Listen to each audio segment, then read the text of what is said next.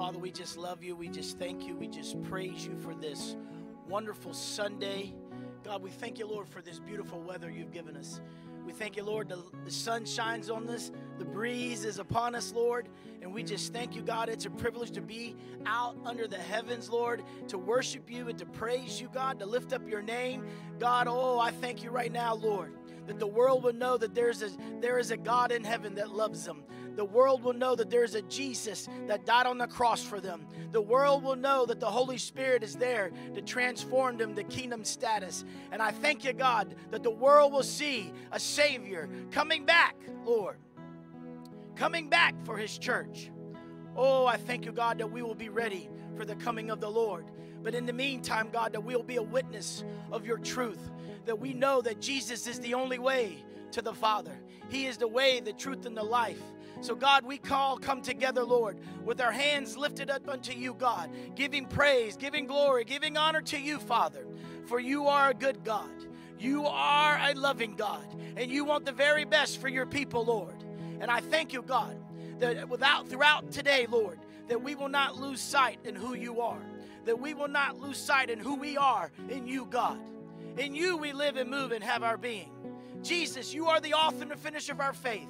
And I thank you, God, that we will be a witness of that truth. And the truth will allow people and will make people free, Lord. Under the power, under my voice, Lord, as I speak, oh God, this word that I am praying, this word I'm about to preach will go out into the north, the south, and the east and west. And people will know that Jesus is the only way, that Jesus is our salvation. And we thank you, Father, for this opportunity today. I bless those that are here today, those that came to our drive-in service. I ask you to bless them right now, Lord. Bless those that are unable to come, Lord, that are watching by internet. Bless them, Lord. Let them see your supernatural hand move upon their life, spiritually, physically, and financially, Lord. Let them know that there's a God in heaven, Lord. And if there's any sickness and disease, God, I thank you, God, that you will prove that you sent Jesus to heal them, Lord. That your supernatural healing power will take place. Because, God, we know according to your scriptures in Mark chapter 16, if we preach the good news, signs and wonders will follow. And I thank you, God, those signs are salvation, healing, restoration, and transformation by the power of the Holy Spirit. I speak this over this day. I speak it over you spiritually. I speak it over you physically. And I speak it over you financially. That you will see the provision of a good God.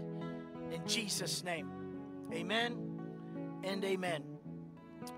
Let's make our decree.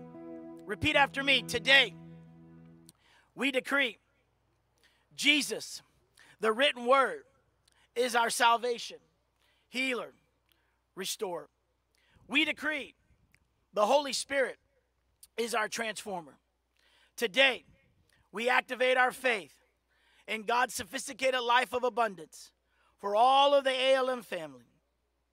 We decree the four corners of the earth have been purposed, planned, and expected by God with 500 families of affluence to join this church. We speak to the north to give up families of power and influence. We speak to the south to give up families of royalty and prestige. We speak to the east to give up families of brilliance and inventiveness. We speak to the west to give up families of kingdom wealth. We speak to the ministering angels to go forth and prepare the way for ALM's ministry of engagement called evangelism. This decree in Jesus' name shall be established, and the light of God will shine upon it. Amen and amen. If you believe that, ALM, beep your horn.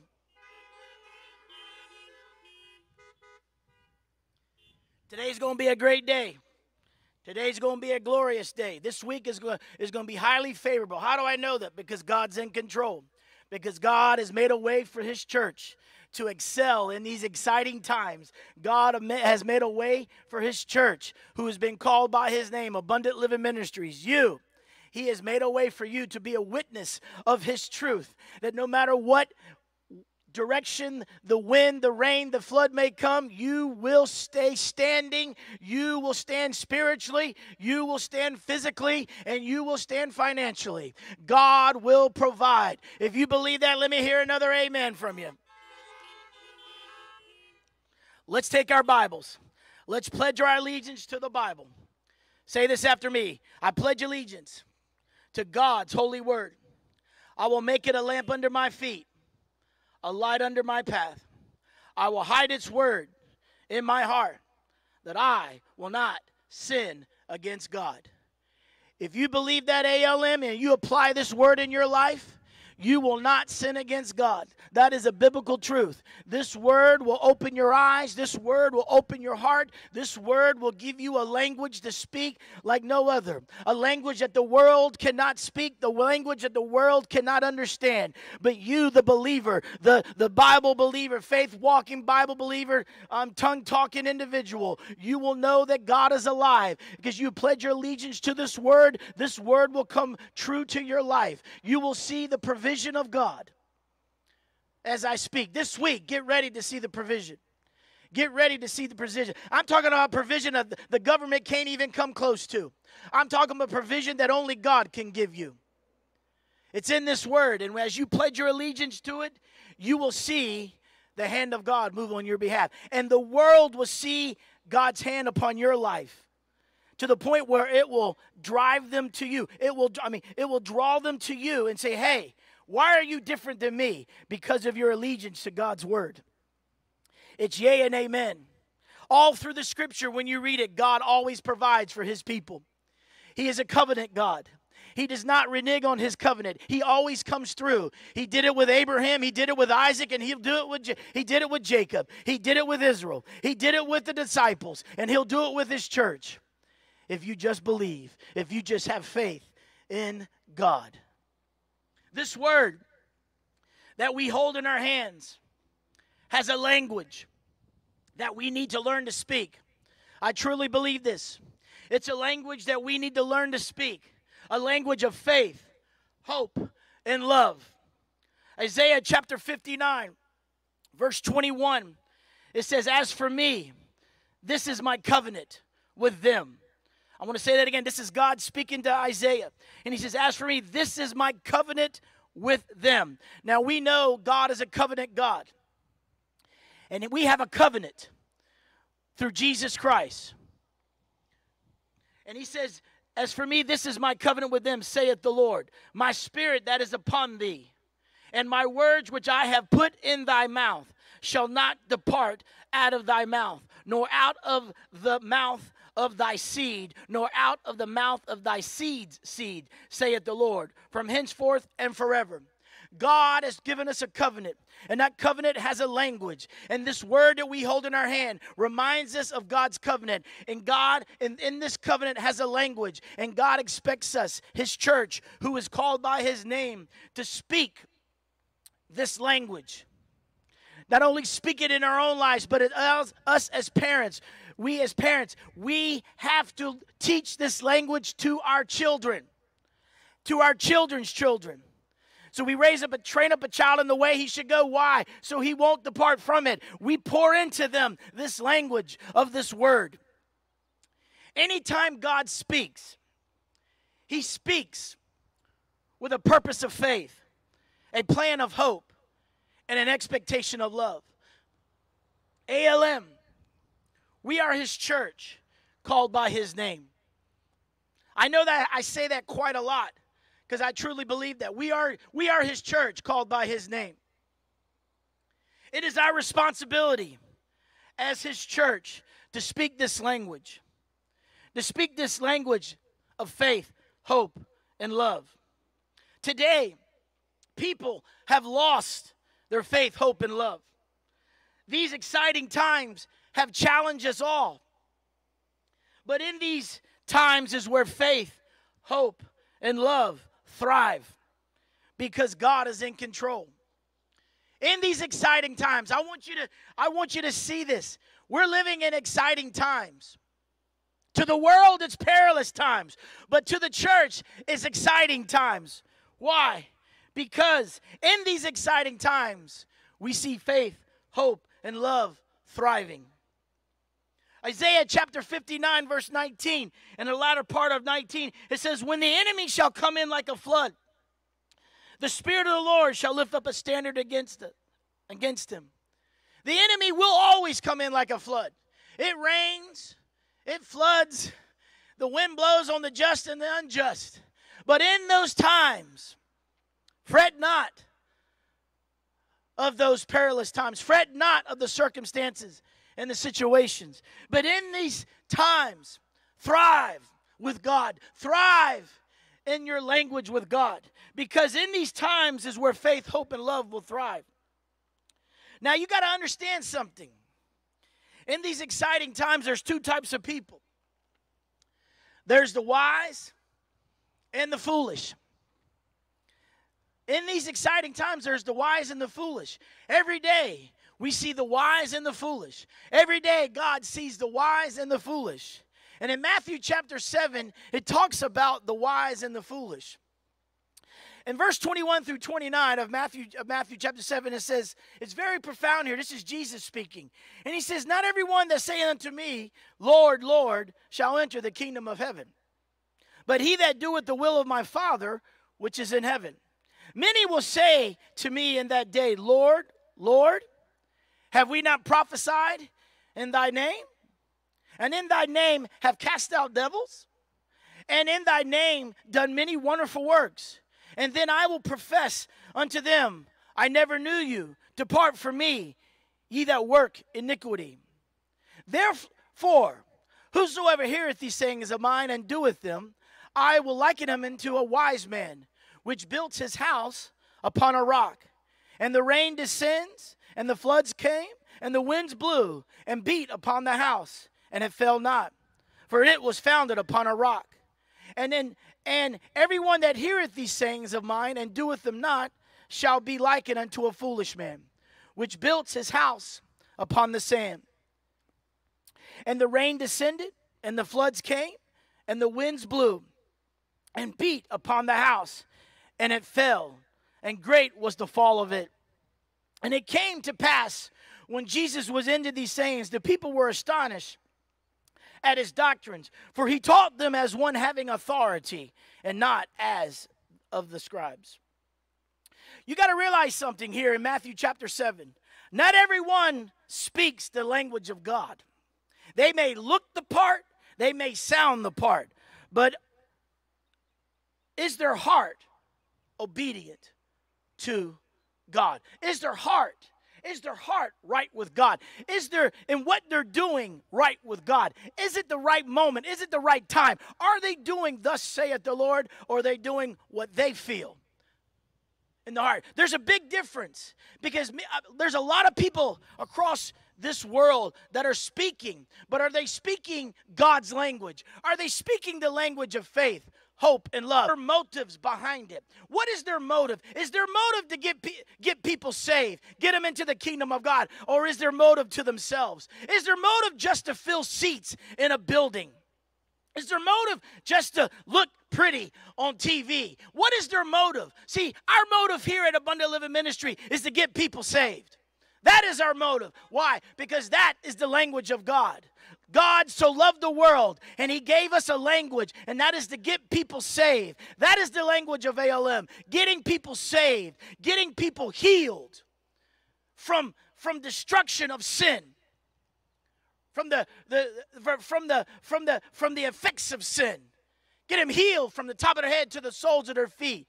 Not only physically, but spiritually, mentally, financially. Get them healed. Get them restored back to the Father. Restored back to the Father, to the right stance with God. In other words, a stance of dominion and authority on this earth, to bring everything to the subjection of the Father. That is what it's called, being restored back to the Father and be transformed by the power of the Holy Spirit. Kingdom status. See, that is why God sent this church. We have a language. It's God's language, and it's all through this scripture. From Genesis to Revelation, it teaches us how to speak. It teaches us how to deal with the enemy. Because the enemy is going to come into you like a flood. But when he does, take a deep breath, because you know God has your back. Because when the enemy comes in like a flood, he has already raised a standard against it. Yes, it will rain upon you. Yes, the wind will blow in your face. Yes, you may be neck deep in the flood. But guess what? You will not fall. You will not fall. God will bless you. God will take care of you, church. Why? Because you speak a language that the world does not speak. You speak a language of faith. You speak a language of hope. You speak a language of love. And because of that, there is always results. David said in Psalms 51, verse 10 through 13, it says, "Create in me a clean heart, O God, and renew a right spirit within me. Cast me not away from thy presence, and take not thy Holy Spirit from me. Restore unto me the joy of thy salvation, and uphold me with thy free spirit. Then," I love this part, verse 13, "then will I teach transgressors thy ways, and sinners shall be converted unto thee." What a powerful statement. But David understood something. Lord, for me to speak your language, I have to have a clean heart. I have to have a clean heart. I have to have the Holy Spirit within me. Why? Because if I don't, I'll step out of your will. I'll step out of my own. And how many people know when David stepped out his own, he messed up? All of us can identify in that area of our lives. Anytime that we've ever stepped out, we've messed up. But let's not focus on stepping out and messing up. Let's focus on him forgiving of our transgressions. Let's lift up our hands and know that we have been redeemed from the curse of the law. Let's know that we're no longer bound by the devil, but we have the Lord Jesus Christ living on the inside of us. We have the outward expression of the Holy Ghost. And through that, those that are lost, those that are bound, will find their ways, and sinners will be converted unto the Lord. To speak God's language, our hearts have to be right. A heart of obedience to God's word will always be a witness of faith, hope, and love. ALM, practice Matthew 6, verse 33 this week. Seek first the kingdom of God and his righteousness. In all that you do this week, seek first the kingdom of God and his righteousness. Seek the language of God. Seek God's language out throughout this week. Seek his righteousness. We know his righteousness is his divine rules.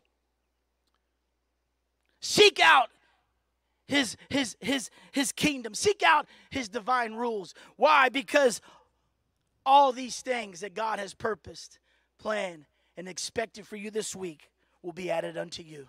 Everything that God has purposed, and yes, he has already purposed this week for you.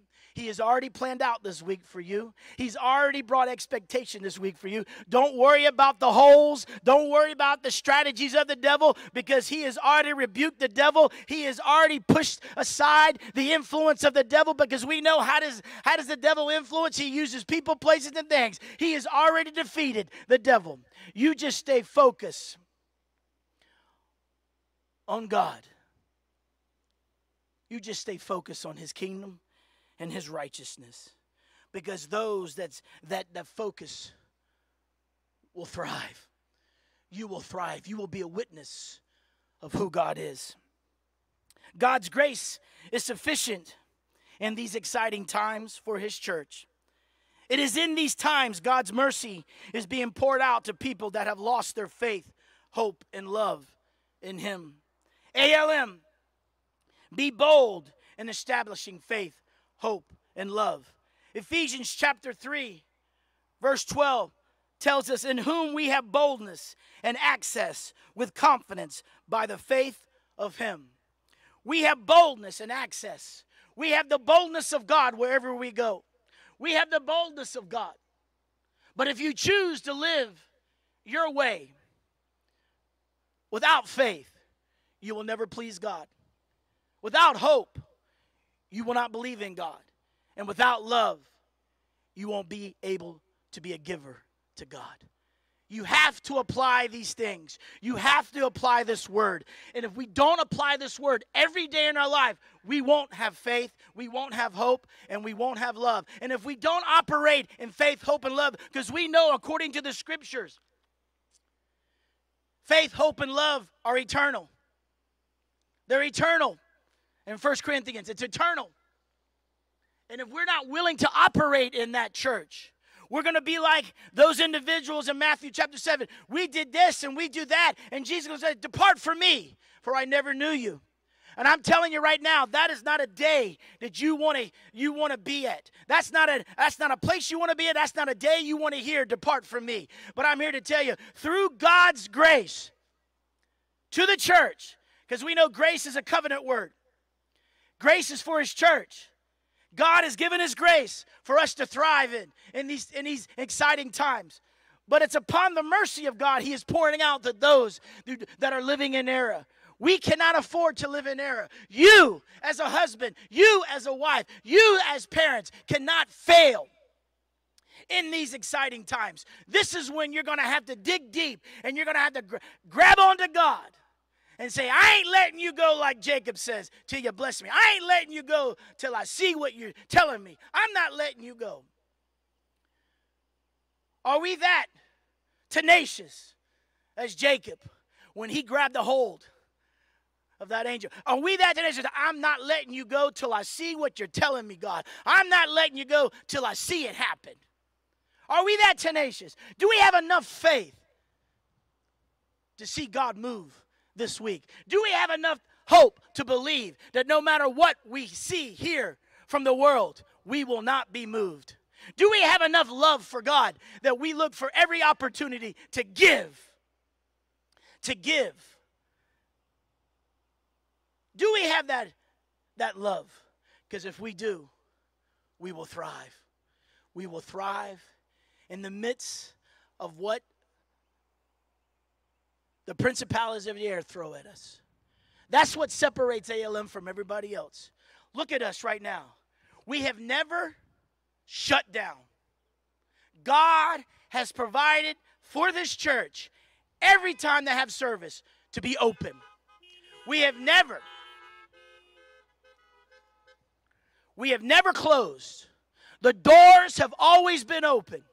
Because of the favor of God. Why? Because we have faith in God, we have hope in God, and we love God. And we will continue to have faith, hope, and love. And because of that, God is making a way from the north, the south, the east, and the west. They're coming. They're coming. They're coming. Get the word out. Get the word out. We are the witnesses of God. We are the instrument of God.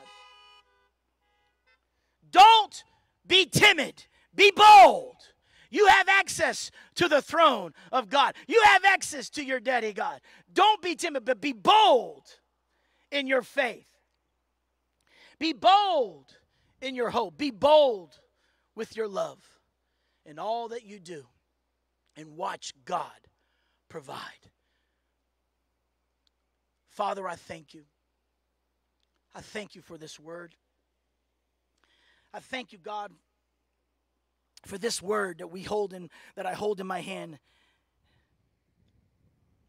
is language for me to live by, spiritually, physically, financially. It is a language that is instilled in my household.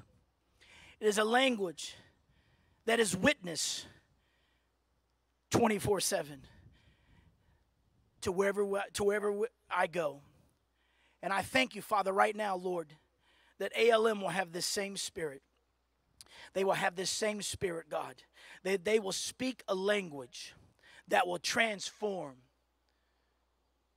people's lives, that will transform them to kingdom status. And I thank you, God, that the Holy Spirit, the anointing of the Holy Spirit is upon every car right now, is upon every man and upon every woman to be your church when they leave this campus, to be their church in their homes, to be their church in their neighborhoods, to be their church when they go to work, when they work in their business, wherever they go today, that they will be the witness of your church. They will speak a language that will transform people's lives to kingdom status. I thank you, Father, for your faith, hope, and love.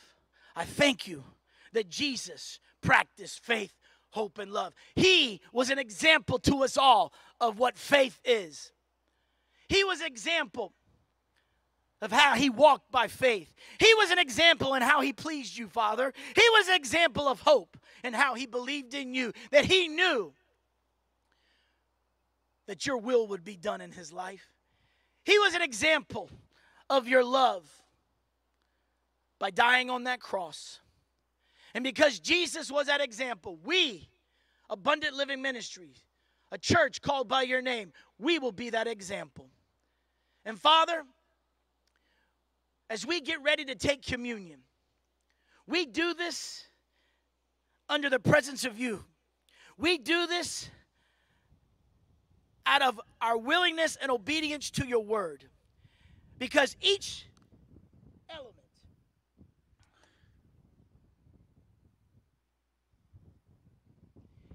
element represents your faith, our faith, hope, and love in you. The bread that we hold in our hand represents Jesus' body. It signifies to us that we have been made whole because of Christ's faith, hope, and love in you. He was willing for his body to be broken. He was willing to be chastised. He was willing to be scourged. He was willing to be beat upon. So we, his church, can be made whole spiritually, physically, and financially. And we take this bread by faith, knowing without a shadow of a doubt, we walk in the wholeness of God.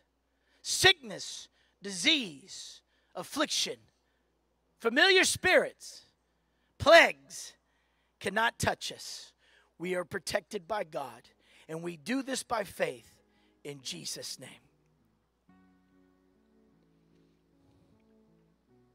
Hallelujah. Oh, I thank you, God. I thank you, Lord, for that reward. I thank you, Lord, for that reward being made whole. In Jesus' name. The cup represents the blood of Christ. We take this cup by faith, knowing that sin is no more. Sin's right to us is no more. We have been redeemed. The devil's power is broken, has been defeated. And we are no longer reminded of our sins, but we are redeemed from the curse of the law. And because of Jesus, we have the right to go directly to our Daddy God. We have the right. We have the access to our God. And we take this cup by faith, knowing that our sins have been washed away in Jesus' name. Let's take the cup.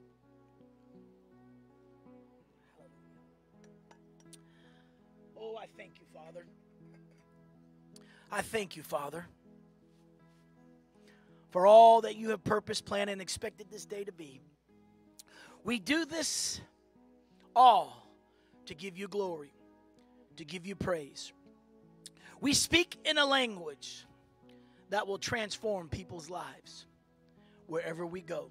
We will see the hand of God move on our behalf because we're willing and obedient to your word. And because we're willing and obedient, we have divine life. We have the prosperity of God. We have that life more abundantly living on the inside of us. And I thank you, God, for the opportunity this week to share forth that life wherever we go. In Jesus' name. Amen. Amen. Amen. Come on, beep your horns one more time.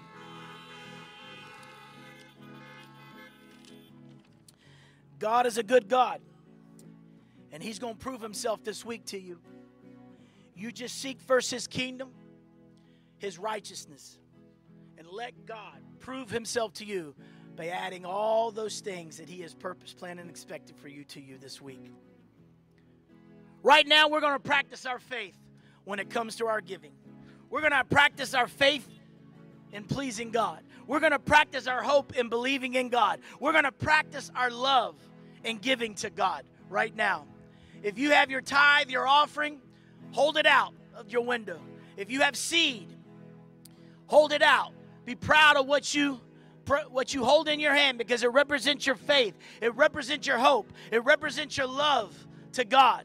And because you're willing and obedient, God is going to bless you. God's going to take care. The devil has been rebuked. God's going to supply. God will supply.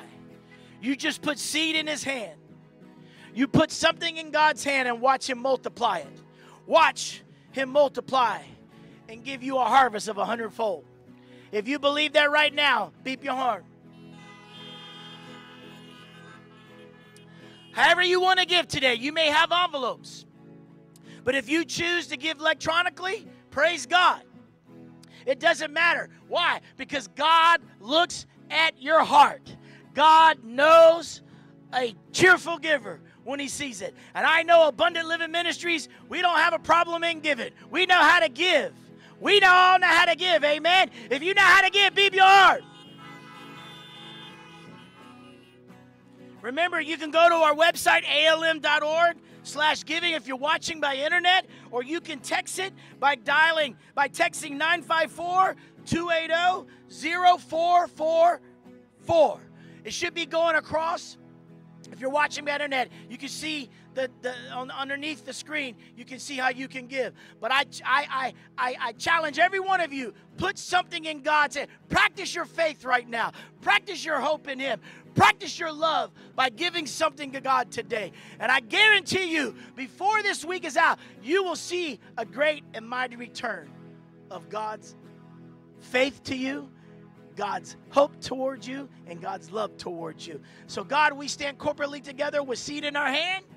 We have faith, we have hope, and we have love for you. And we do this in obedience to your word, because we all speak God's language. And I thank you, God, for the great and mighty return. In Jesus' name, amen, amen, amen. Remember, look for the opportunity this week. Look for the windows of opportunity of sharing your faith, sharing your hope, and sharing your love to someone. Because out there's someone's hope, faith, hope, and love has been broken. And it's through us God can fix a broken heart. Amen? Amen? Amen. God bless you. Be blessed in the Lord and highly favored. We'll see you tomorrow at 12 o'clock. God bless you.